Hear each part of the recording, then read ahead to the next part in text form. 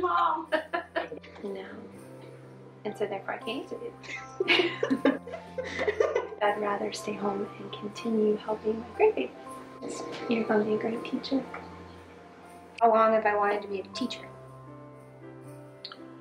Oh, a couple weeks, I think. Well, every night at supper, I would say, you know, become a teacher, marry an orphan. So maybe that's what pushed you in that direction. You don't remember anything. We spent our whole lives together. Nothing. I'm trying so hard to think and I can't.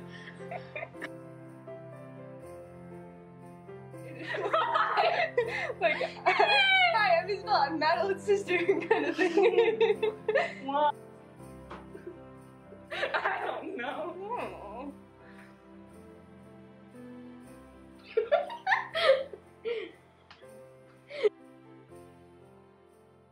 I love you.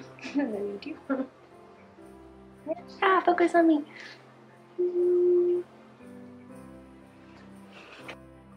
really enjoyed working as a hairdresser, mainly because I got to work with people, and I enjoyed seeing my regular clients and being involved in their life.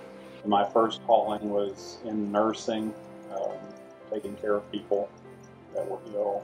As your dad and I started having children, it was very clear that it was just going to be easier to stay at home, and I have enjoyed staying home with you guys. I started helping pastor a local church, and since the call into ministry, I think I've just wanted you kids to do something that you like and enjoy. I've wanted you to do something to further educate yourself in some way. You've wanted to be a teacher for a long time. I do remember when you were little liking animals and thinking that you wanted to be a veterinarian. But then it seems like that didn't last very long, and you've just talked about being a teacher for a long time. as long as I can remember, I know that you firmed it up in high school. You helped a great deal with the younger ones when you were even smaller, and I think sometimes that's what the first child does, but I could see you in some kind of caregiving role maybe early on. You have younger siblings, so then you kind of already had to be somewhat of a teacher. We had a good-sized chalkboard that was mounted in a play area with toys, and it was used quite a bit. I just remember writing stuff, mainly my name in all capital letters, because I couldn't know how to spell it. I think that you have been very interested in learning from little up, and so I've seen you just do your absolute best or try to do even better. I remember probably when you were in middle school that your music teacher helped you. She must have saw that you would be very good to help to teach other students, and you must have loved it. You have put a lot of effort into anything that you've tried to accomplish. In the high school stretch of getting up at, I don't know, it was 5 o'clock in the morning to work on homework when you slept and felt fresh, even though you'd done some the night before. Very evident that you were going to tackle whatever you decide to do. You were good at school. You helped people when they needed it, when their teachers wouldn't help them. I also have seen you tutor through high school. The people that you were tutoring, they needed extra help just besides the math that you were working with. And so I watched you kindly explain and bring to their level so that they could flourish and do well. I probably had a question I asked you about it from schoolwork. You basically taught me most of my Algebra 1 class and some of my geometry.